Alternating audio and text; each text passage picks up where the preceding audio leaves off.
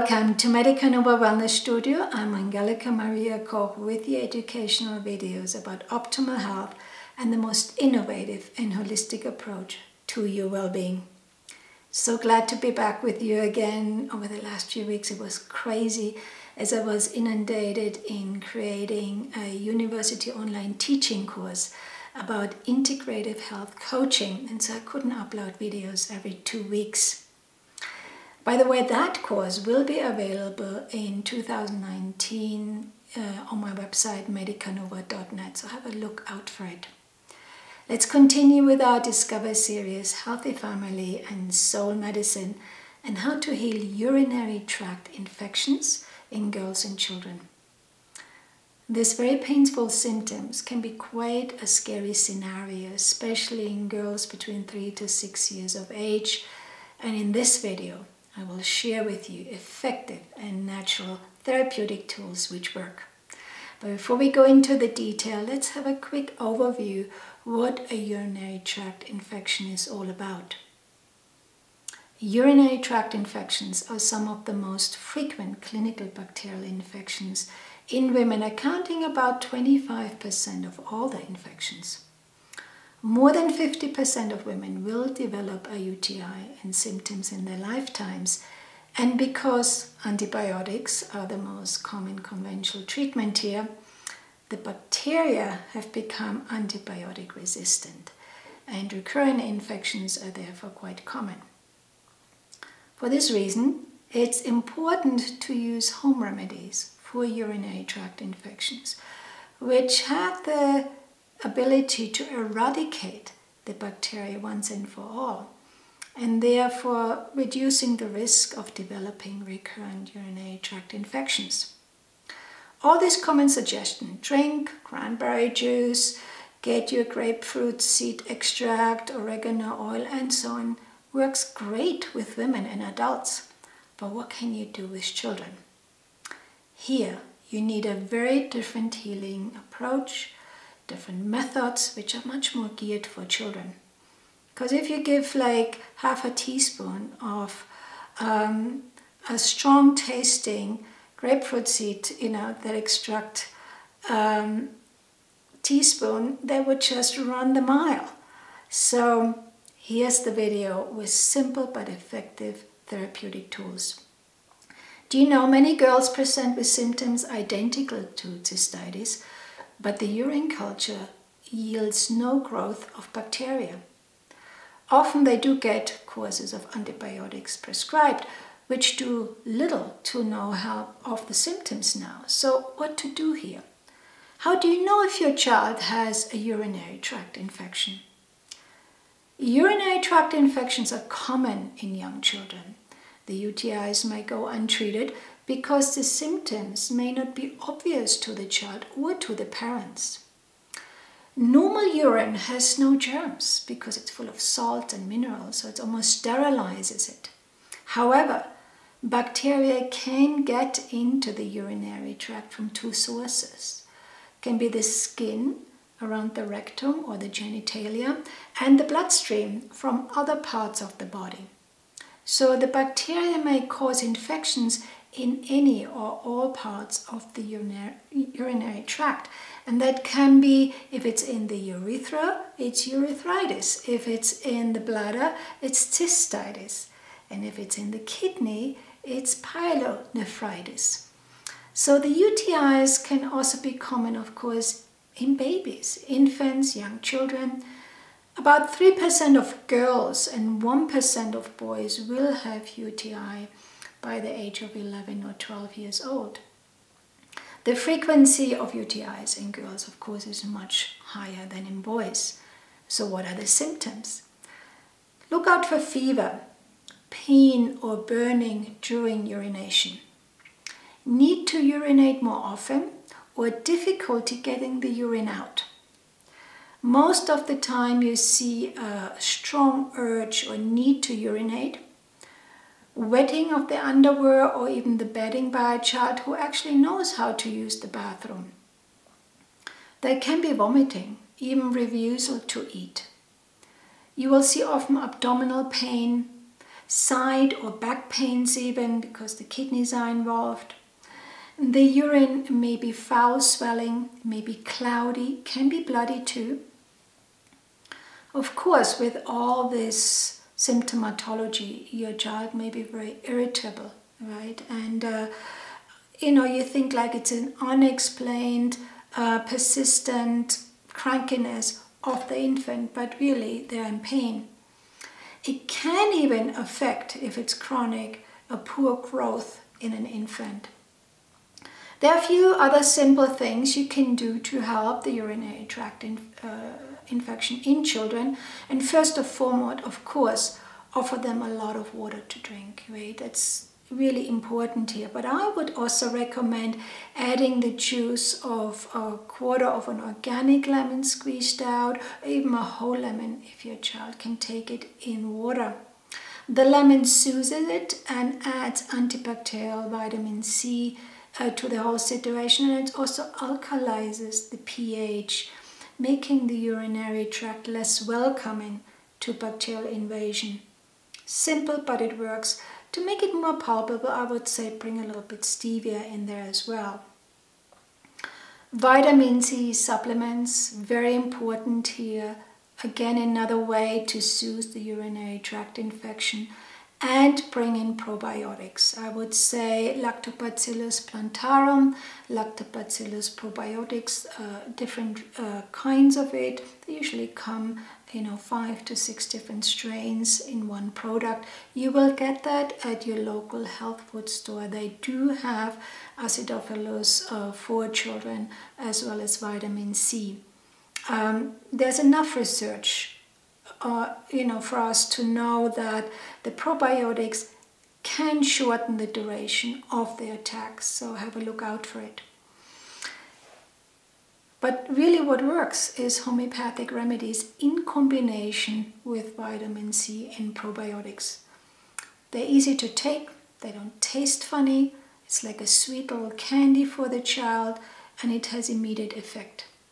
And here I will share with you the top homeopathic remedies which you will get hold of in your local health food store.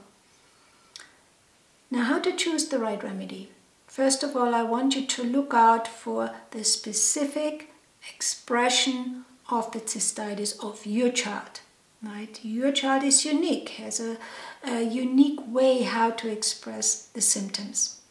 Then you match that symptoms with the remedies description I will share with you in this video. Once you have the right match, it will work.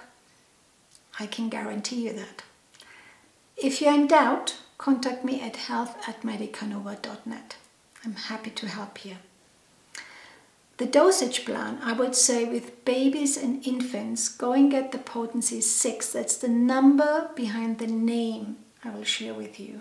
You can, as you will in the health food store, you only get 6 of 30, the potency. That's, the potencies which are offered over the counter. So it's very easy. So look out for number 6 or 30.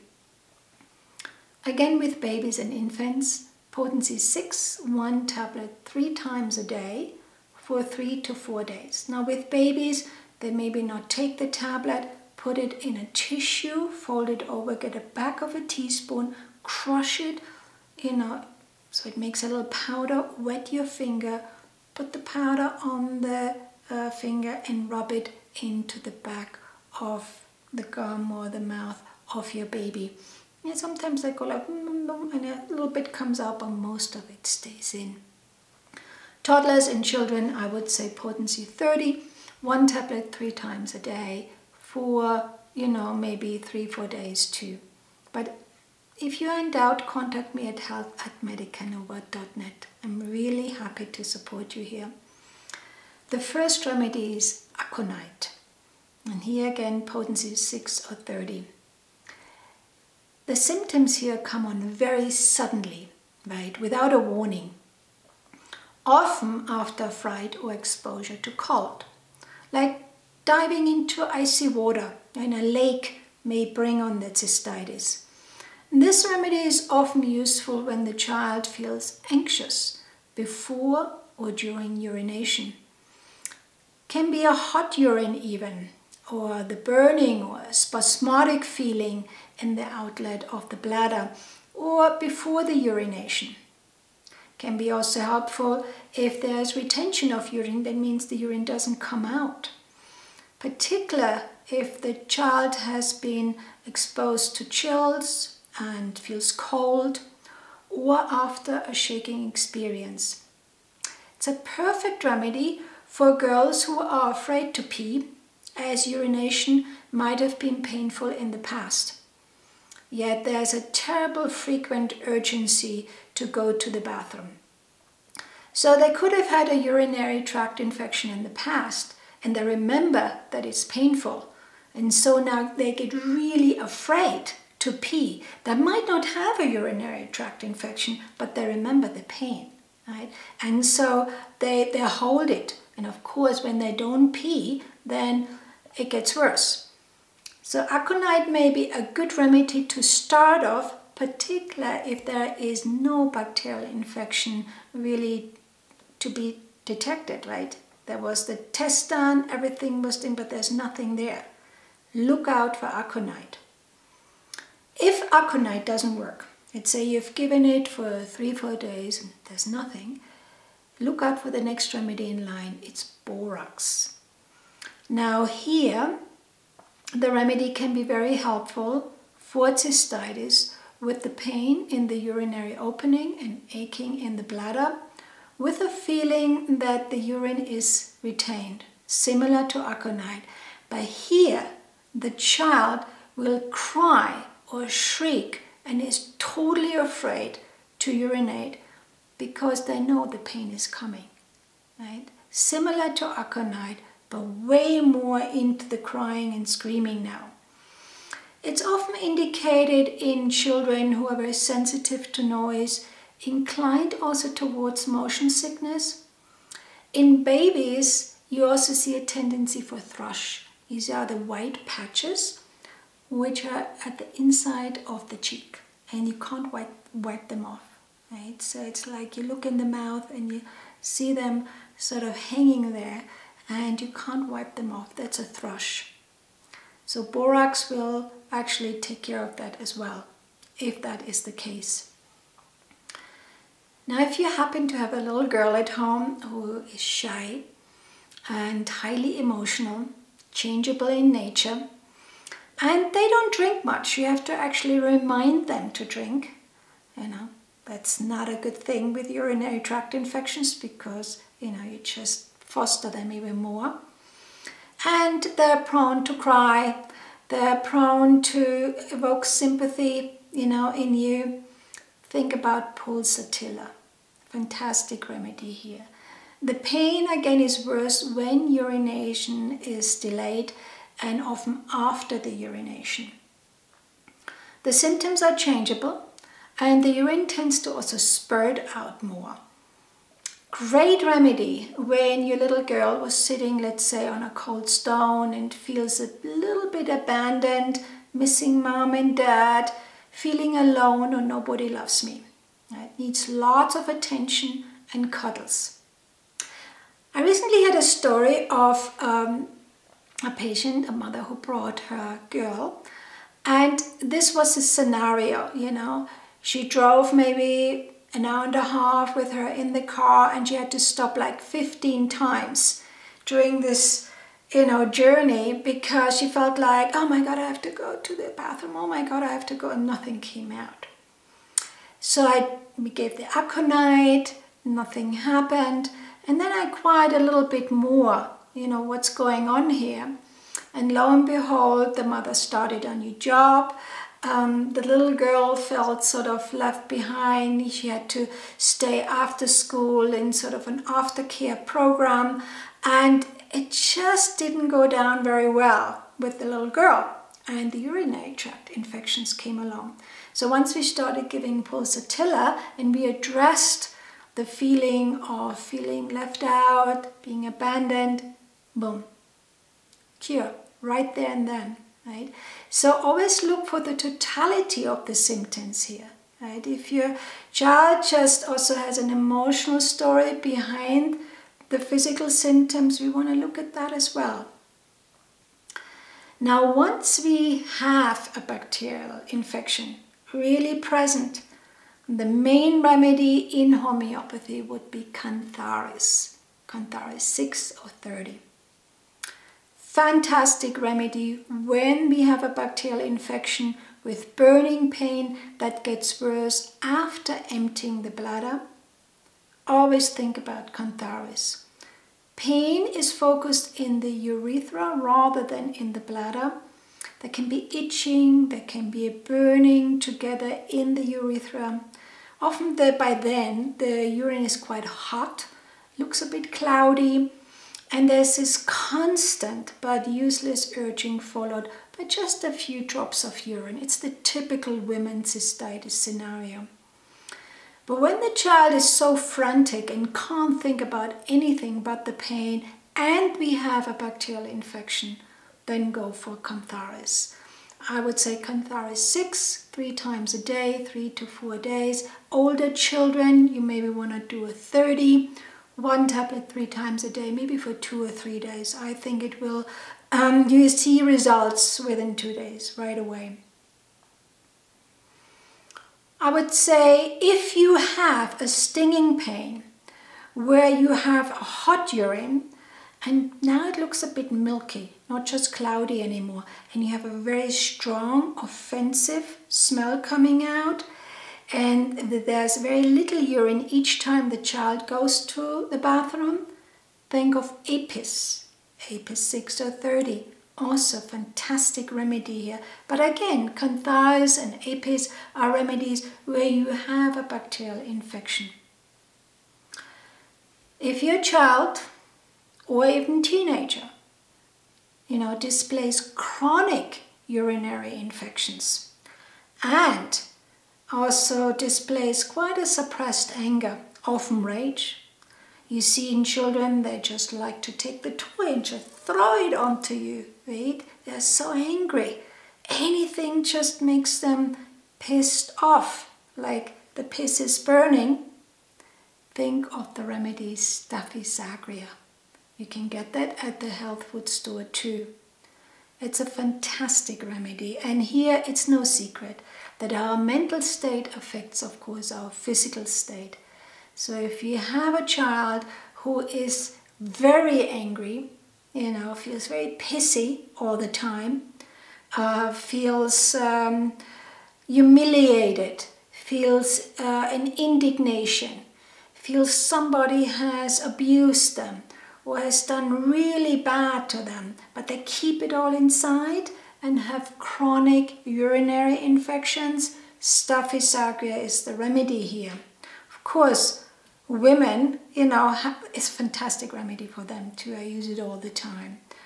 You don't see it, of course, in children so much, but here I would say teenagers would be really addressed here. I want to finish this video with the remedy Sarsaparilla. Difficult name, but you see it written on the video. It's useful for cystitis and often helps with symptoms where you're very unclear, right? The urine isn't cloudy, there's no fever, the urination is not before or after, the pain is not before and after urination, can be anything. So, and if other remedies are not effective, think of Sarsaparilla. Frequent urging is felt with burning pain at the end of urination. The urine passes when the child is standing up, right? But only dribbling occurs while sitting. So it sits on the toilet and nothing is happening, but when it stands up, suddenly the urine is flowing. There can be flakes or sediments, and they're sometimes seen in the urine. Again, as already mentioned, if you're in doubt, contact me at health@medicanova.net. To stay updated with my ongoing videos, I encourage you to subscribe to my channel, share and like it with your friends and family, and also you have to press the bell so you get notified with ongoing videos. If you want to know more and learn about my work, have a look at my website medicanova.net at the online academy. You will find fantastic home study online courses in first aid, homeopathy and quantum healing. They come with a certificate of completion. And if you're interested in a personal health consultation, either for yourself or your children, contact me at health@medicanova.net. Till next time, much love.